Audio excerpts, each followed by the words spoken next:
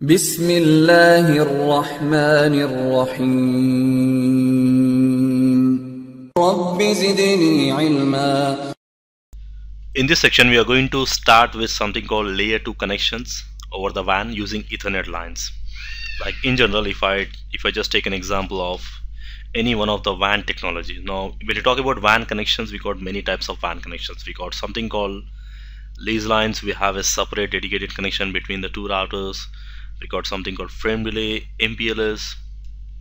So we got many type of WAN technologies. So here we are going to see is one type of WAN connections over Ethernet lines. So if you are establishing your WAN connection over Ethernet connections, Ethernet lines, now how we are going to do that by using a separate VLANs trunking concepts. Now this will be very useful, especially when we are using some WAN connections like metro Ethernet lines. If you are using over Ethernet, we are establishing a WAN connection.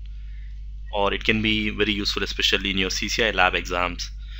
In your CCIE lab exam, you have a logical diagram which is representing router 1 is connecting to router 2, or router 2 connecting to router 1, and in between you have some switches involved where we are going to keep this port in the same VLAN, just more like a normal layer 2 connection.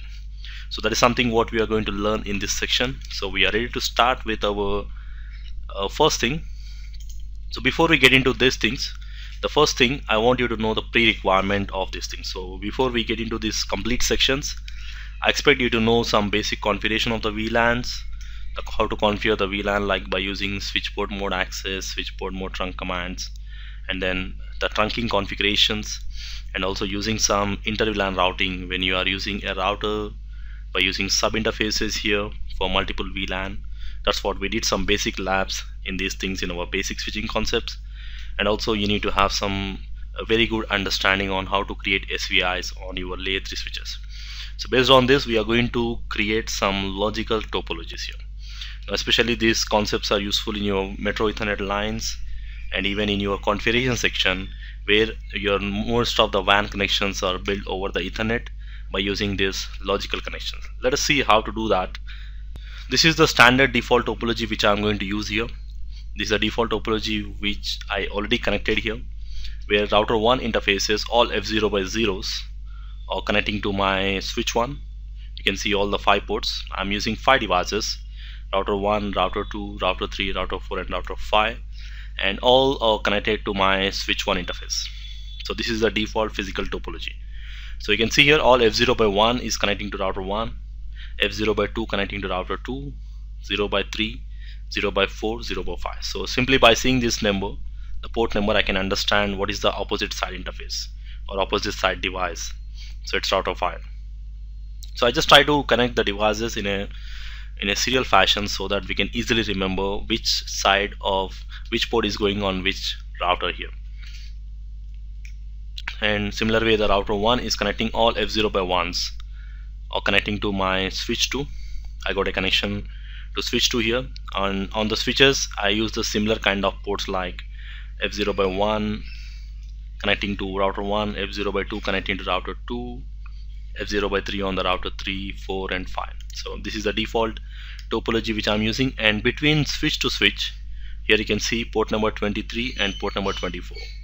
So these two links are actually connecting to my switch to switch, and these links will be acting as my trunk links. So these are the trunk links which I am going to use for allowing that VLAN traffic over these trunk links. So let us see how the things are going to work here. So the first thing, we will try to understand the logical topology of router 1, router 2 connecting to router 5. So now if you see the default physical topology, here we don't have any connection between router 2 and router 5. So but if you see the next diagram, this is my logical diagram which is representing that router 2 is having a connection to router 5. But as per our physical topology which I have said, there is no direct physical connection between router 2, this is my router 2 here, and router 5. You can see there is no connection here. But we are saying these two devices are connected. How they are connected? So let us see. So router 2 is connecting to switch 1. So first thing, we need to analyze what is the kind of port here. If you see my diagram here, router 2 F0 by 0 connecting to F0 by 0, which means On both the ends I'm using F0 by 0, which means router 2 is connecting to F0 by 0 here. It is connecting to switch 1, that is on F0 by 2 port, and from there it is on the same switch connecting to port number 5, again connecting to my F0 by 0. So which means the router 2 is having a connection to router 5 via your layer 2 switch. So that is the default physical connection. This is the default physical connection is from here. This is your default physical connection. Router 2 connecting to router 5 here. This is my router 5. Just a minute, it's not router 2, this is router 2. Okay, so I just got my labels in the bottom here. This is router 1 and this is router 2 here. So router 2 connecting to my router 5 here. So let us see how to do that. Now, as per our default physical topology, router 2 F0 by 0 ports is connecting to switch 1, and then this is also F0 by 0, again it is connecting to switch 1, and then on the switch 1 this is my router 2 port, which is F0 by 2, and this port is F0 by 5 here.